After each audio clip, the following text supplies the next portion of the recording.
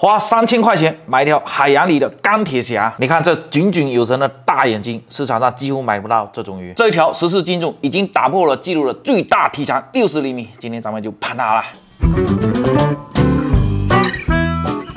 Hello， 大家好，我是你们的小杨哥，欢迎来到本期视频。前几天，一位海钓的网友又给我提供素材来了，说是来了一条硬货，西沙超大野生乌鲂。据说这个鱼呢，在国内很少遇到，而且又属于超级大。大家都知道我对“大”这个词特别的敏感，一听到超级大，立马就下定了。现在呢，鱼已经空运过来到海鲜批发市场老板那边了，走过去看看到底有多大。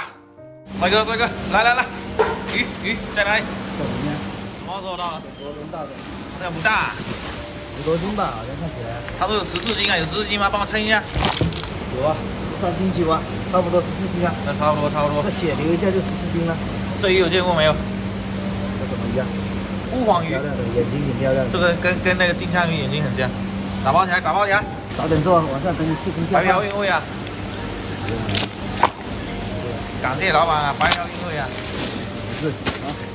讲实话，这个鱼我最喜欢的就是这个卡姿兰大眼睛了，炯炯有神，贼萌贼可爱。今天这个鱼呢，它是属于乌鲂鱼的一种，乌鲂鱼大概有35种，如果没有判断错的话，这货中文学名应该是叫湿式长鳍乌鲂，别名就比较多了，比如深海三角仔、黑灰刀、黑皮刀等等。其实它活着的时候颜色不是这样的，是银白至银灰色，带有一点古铜的色泽。那死亡以后呢，就迅速的变成这样子的黑灰色，看起来很有金属的质感。所以呢，我就给它取名为海洋里的钢铁侠。不过它的这个体型跟鲳鱼长得有点像，这是咱们之前花1700块钱买的6斤多巨大斗鲳鱼，则是它们鱼鳍的部位比较像，都是呈这样子的月牙形状。不过乌鲂鳍的尾鳍具有这样子白色的边缘，而斗鲳鱼就没有。但是斗鲳鱼的单价要比乌鲂鱼贵很多。不过今天这条乌鲂鱼也不便宜啊，单价170块钱美金，加上空运费，整整花了我3000块钱。所以呢，各位小伙伴记得给我点赞、投币、回血啊！不过也没关系了，主要今天这条鱼超大，加上掉口了，鲜度有保证。要是好吃的话，也不亏啊。OK， 是时候送它上路了。就这个钢铁一样的外衣要怎么脱，我心里还没个底啊。哇，这个鱼鳞变成这样子的古铜色，真的实在太漂亮了。今天这个鱼的鱼鳞有点像炮弹鱼的鱼鳞一样，我觉得应该用刀来割。先给它割点上来看一下。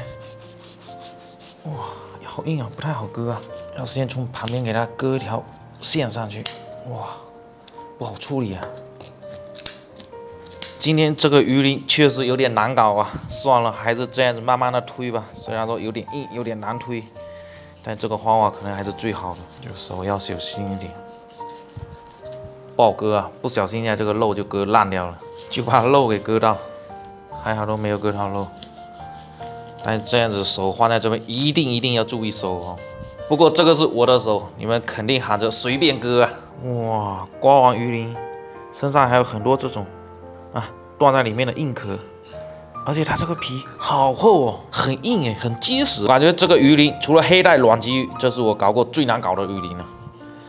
可以了，就这样吧，先把这个鱼头给切下来哦。讲实话，海钓的鱼鲜度真的非常的给力，几天就到手上，一点异味都没有。这头呢，今天就不做了，给它放到冰箱去保存起来。很多小伙伴惦记着我冰箱到底有多少头，有机会的话给大家盘一下我冰箱的头哈。强迫症这个小屁屁啊，你们懂的，一定要给它去掉。 再要把这个肉给取下来哈！哇，今天这个刀磨得很锋利。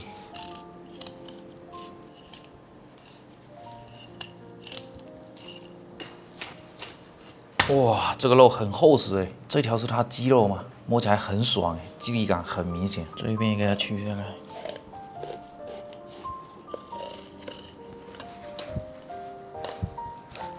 哇，该手被鱼骨给刺到了，所以大家在处理鱼的时候一定要小心，建议戴个手套哦。鱼骨给它剁一下。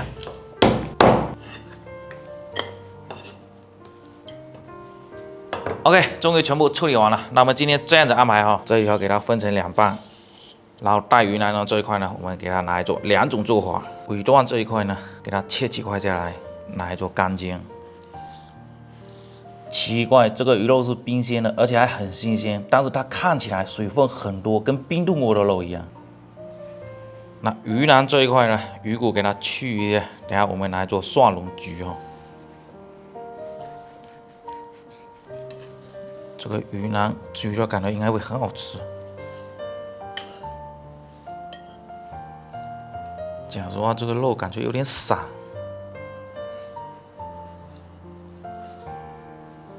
OK，那剩下的这2盘呢，邻居朋友照起来哈。我们来腌一下鱼啊！我去，这个鱼肉切了放在那一会，流了这么多水下来，还好是从熟人那里买的，不然还以为是冰冻的鱼肉嘞。先来腌一下这个蒜蓉焗的生姜、葱白，再来点82年的青红酒，一丢丢盐，抓均匀。OK， 放在那里腌制一会儿。接下来这个干煎呢，也要给它腌一下哈。来点玫瑰盐，再来点黑胡椒碎，画一面。这边也来点玫瑰盐、黑胡椒碎。OK， 放在那里腌制一下。我们先来做蒜蓉焗了。锅热倒油，来点生姜、蒜子，先给它炒出香味，差不多了。洋葱也给它放下去炒一下，这些底料增香的同时，又能防止鱼粘锅哈。差不多了，现在要把鱼给铺上去。哇，满满的一大锅啊！现在给它铺上小文哥独家秘制的蒜蓉酱，这个香的不得了了。OK， 那接下来做一下干煎了哈。锅热倒油，鱼肉给它下锅。今天这个锅不够热，一面先给它煎上色哈，差不多了，给它换一面。喂，煮少了一点。再来生姜、蒜片，配一点白葡萄酒，可以了，出锅。给它简单的摆盘摆一下。再来点一点石螺草，再来一片三色堇，来2个樱桃，再来2个小青柠，可以了，完美。这个焗的也可以了。哇，怎么这么多水哦？我的天！来点青红辣椒，再来点葱花，可以了，出锅。哇，蒜蓉酱呢就是香，香的不得了啊！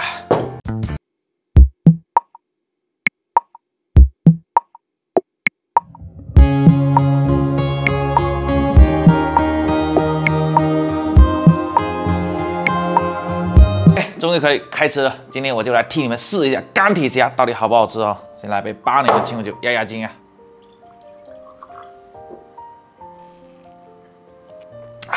哇，这个蒜蓉酱呢好香啊！不过这蒜蓉酱的味道重，我们要先吃这个干煎的，先给你们整一块。来，粉丝先吃。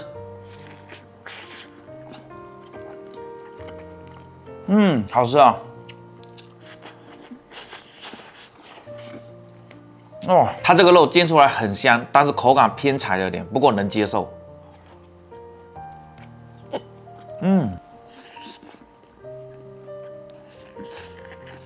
讲实话，它煎完以后，这个肉有点像金枪鱼，但没有那么柴一点。